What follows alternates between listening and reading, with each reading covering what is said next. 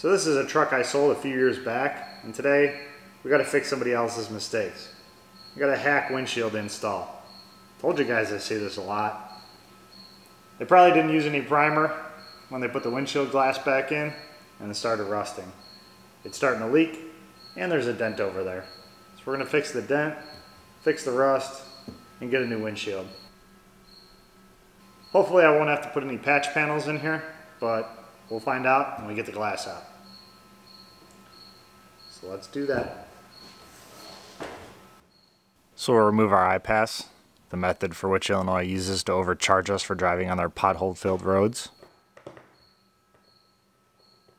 We'll unscrew the rearview mirror and unplug it. Pull off the antenna for the remote starter that hasn't worked in, I don't know, probably as long as this windshield's been leaking. Now we can pull the A-pillar trim off. Pull the door gasket out. That reveals the screws inside, so we just unscrew them.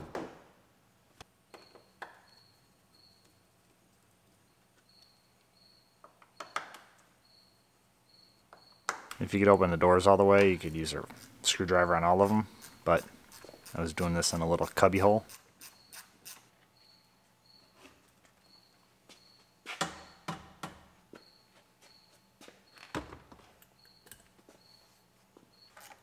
So do the same thing on the passenger side.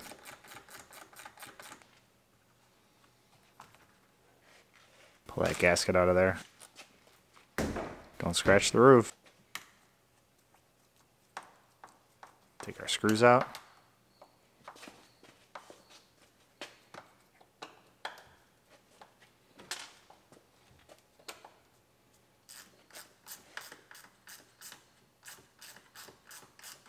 And pull our trim off.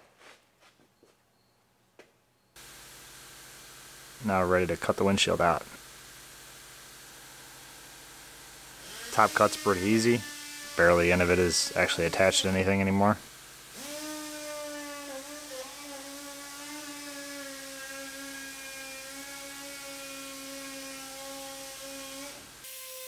I seem to go a little crazy on the sides. Doubled up the urethane. Makes my life a little more difficult.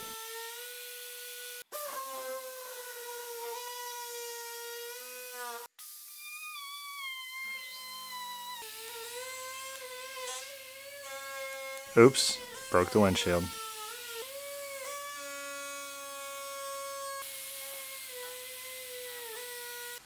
Get that bottom edge. Now we do the bottom. Let's use a windshield knife. Push up a little bit. As you slice it, it'll come right out. Row, row, row your knife aggressively through the urethane.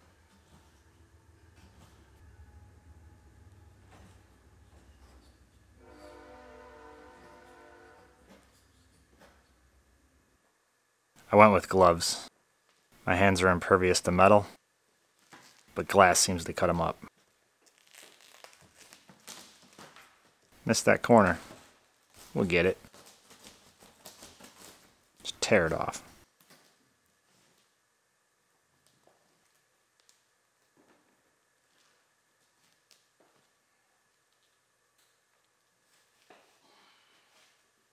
Now remove the rest of the molding.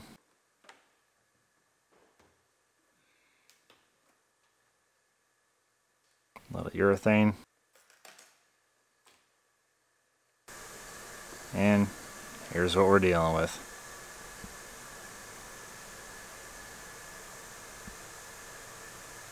So we're going to have to grind it out to see how bad it really is and what will be required to repair it.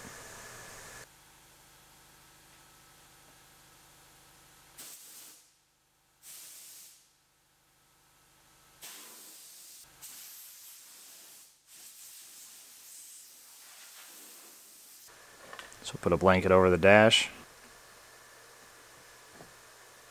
I'm kind of sitting on the dashboard. I'm just going to grind everything off. See if we can find any holes in there. See just how far it goes underneath the paint.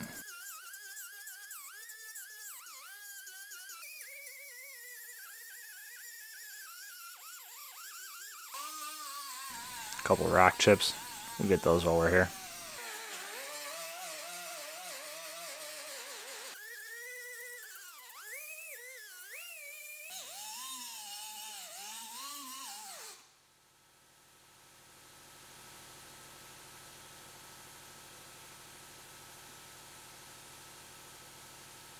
I hate rust.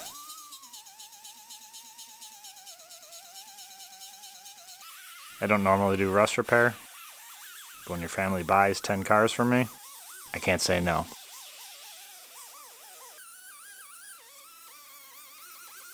So other than some deep pits, we got to the bottom of our rust. There are no holes, so we're going to hand it over to the body guy, let him sandblast it, put some body filler on it, prime it, we're ready to paint it. Everything looks good. It's all primed up, bodywork's all done, that dent's taken care of.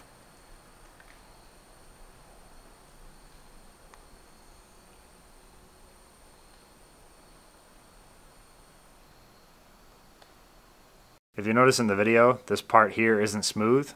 That's because there's no body filler. I see a lot of people put body filler under where the urethane goes, and that's no good. Body filler does not have the same shear strength as urethane and properly adhered paint and primers. Since windows are actually a structural part of a vehicle, putting filler underneath urethane weakens the vehicle itself. You have to leave whatever is there and paint it and put your primer on for your urethane, and the urethane itself will fill in all the imperfections or unevenness in the metal. So Bondo goes here, not here. This public service announcement has been brought to you by Vehcor.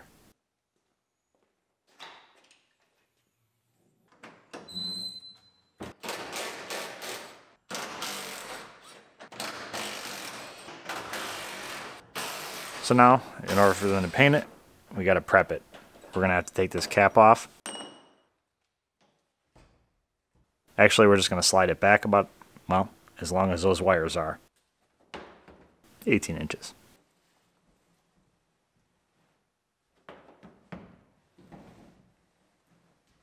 Just enough so we can get some paint on the back of that roof.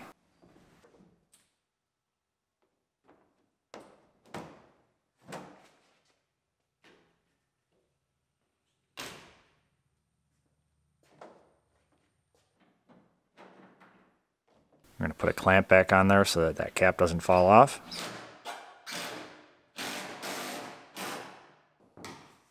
I'll pull the third brake light out.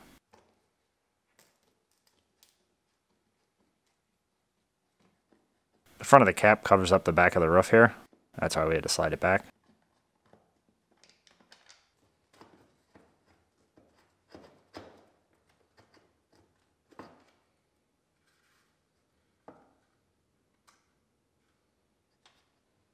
Pull the J-nuts off for the taillight.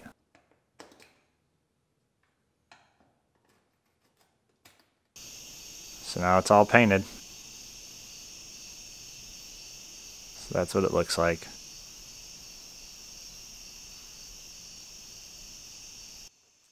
Now you start putting it back together.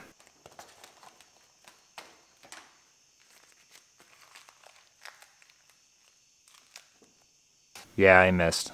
Would you expect anything less? Put our J-nuts back on. Plug in our third brake light. Slide it in.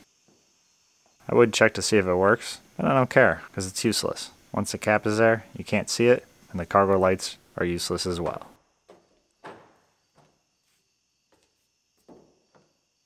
Pull our safety clamp back off of here.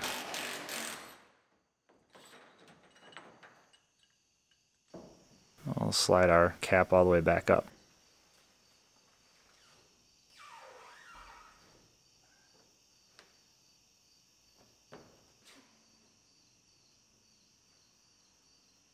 Tuck our little seal in there that came out. Close the gate so we can line everything up.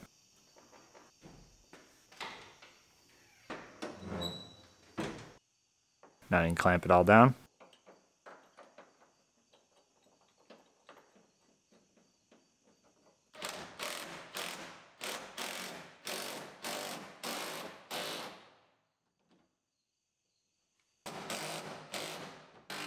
I clamped the other side, but I know, if it's not on video it didn't happen.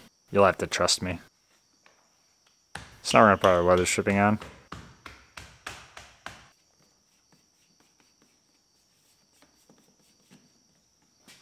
Top just slides in, then snaps on.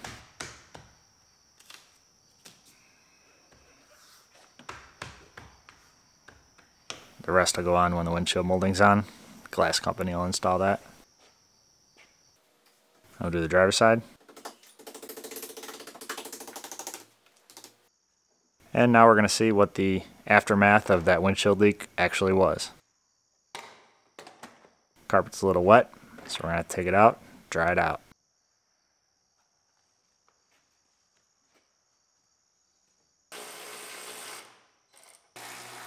We'll unbolt the seats.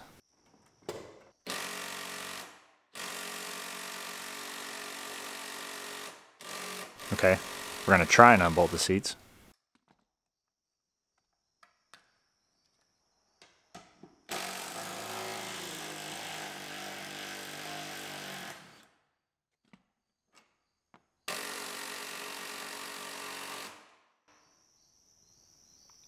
Snap on.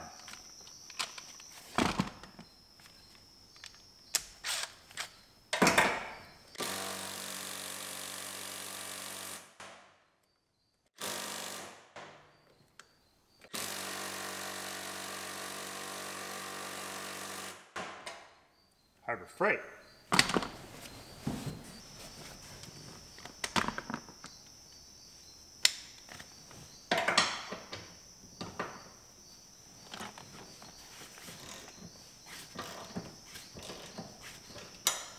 Good old-fashioned manpower.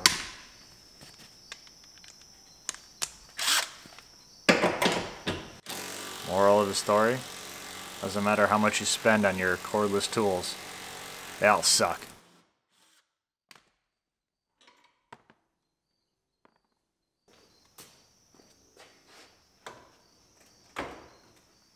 I can pull the seat out.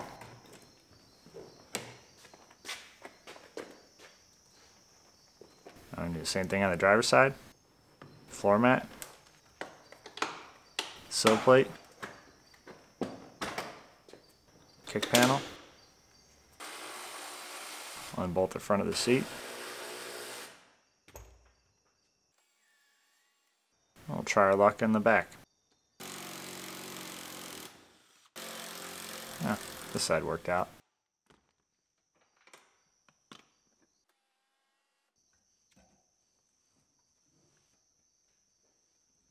Pull our driver's seat out.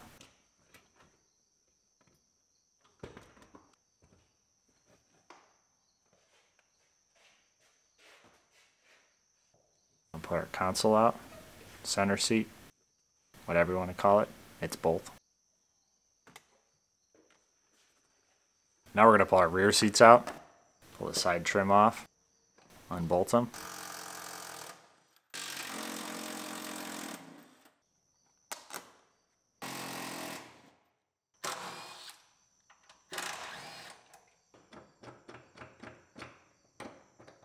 Take the jack out. I'll do the driver's side.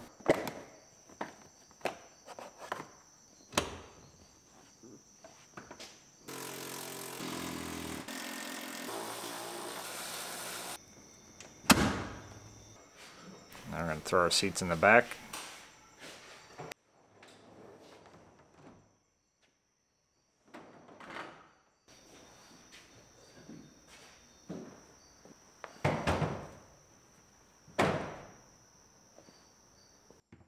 And pull our jack bracket out.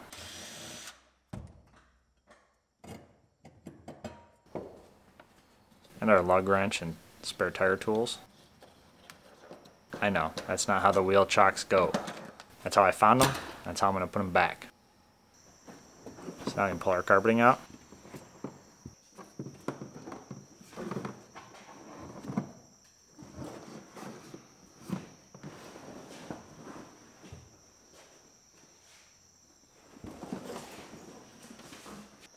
Pull our wiring off so we can get our padding out.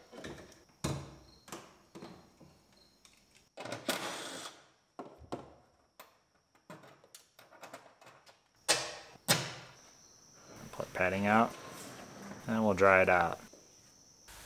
And here's what happens when you have water sitting in there for a long time. It's pretty much rotted this floor out, and I don't do rust. And the only way to really fix all this is to replace most of the rocker and the floor section. So all I'm doing is buying them a little time.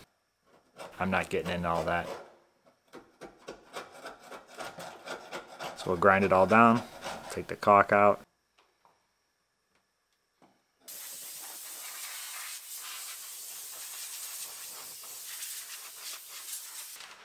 Mask it off.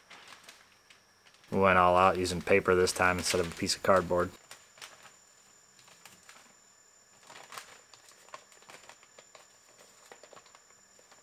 I'll spray some rust converter on there. Supposedly it neutralizes the rust. I don't know, some kind of witchcraft. We'll spray it on there and hope for the best.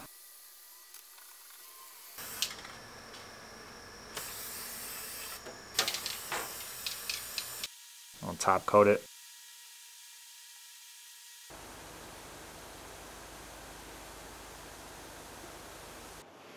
I'll put this trim panel on. We got a new one. The other one was rotted away. It holds the wires and it also holds the sill plate.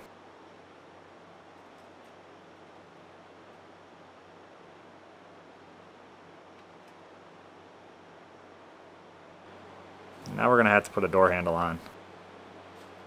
Apparently these door handles are not rated for 3-year-olds to hang on, so we need to replace it. Pull the screws out of the door panel and lift up. Dear GM, please bring back lift off door panels. It's so much easier.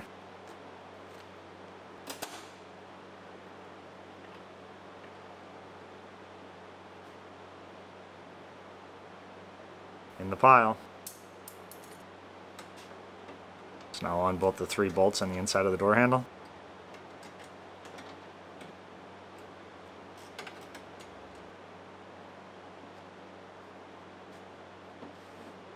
Pull what's left of it out. And put a new one in.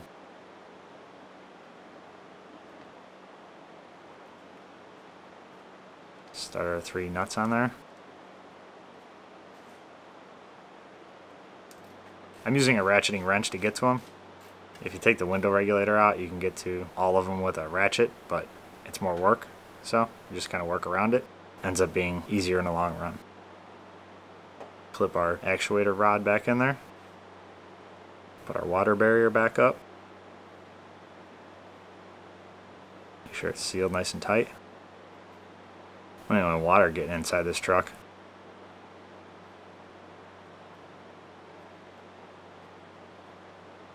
Slide our door panel down. Put our 2 bolts back in. Put our handle cover back on. Little door lock switch. Now that our primer's dry, we can throw some seam sealer on. And now that that's dry, we can throw our padding back in.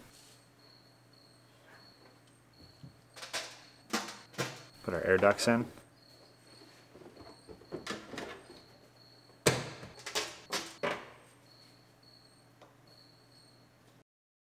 Okay, clean freaks, here's your 16 seconds of pure joy. For everyone else, it's just some guy vacuuming a carpet.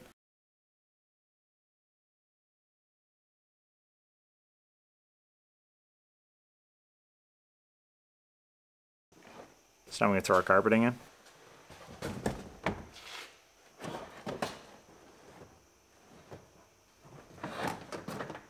Run our ductwork. Probably forget to run the wires, so we gotta dig them out later. Throw our sill plates on.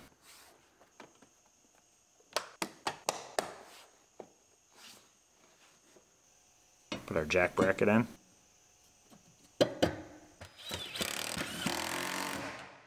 Put our wheel chock in there. Our jack, tools, and lug wrench. That's how I found it, guys. Don't tell me it's wrong.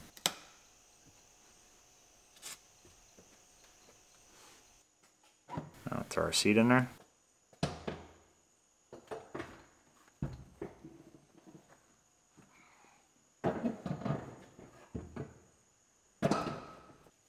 Throw our other seat in there.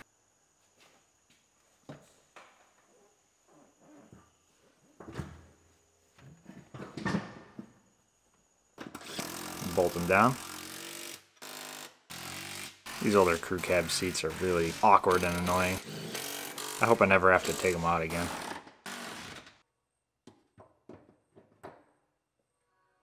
Put our jack in there and a bracket. Then screw it to extend it and hold it into place. Now up in the front, this is the bracket for the bottom of the dashboard.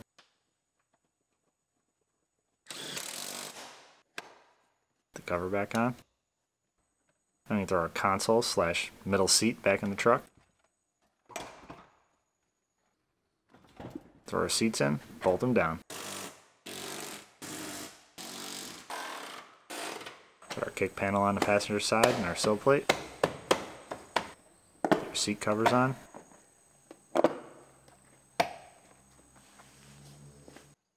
Kick panel and sill plate on the driver's side. And there you go. Glass guys came and installed the glass. Good as new.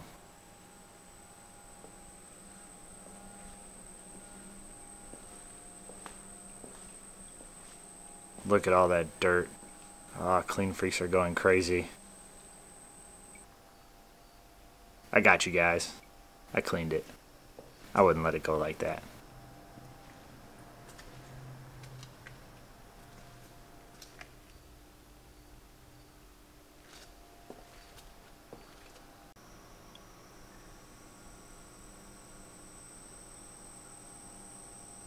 So it's raining here, again. But on a plus side, it's nice and dry in the truck. Windshield's not leaking. So it isn't all bad. Now I said I rebuilt this truck. I put a frame, a fender, and right front suspension on it. If you want to watch the video, it's up there. I do have to warn you, it's pretty bad. It was only the second video I uploaded to YouTube. So if you think my videos suck now, you're really not going to like that one. But if you're really bored, give it a look. So like this video if you found it interesting. Share it if you think somebody else might. Subscribe to see more of whatever I'm building. As always, thanks for watching, and I'll see you soon.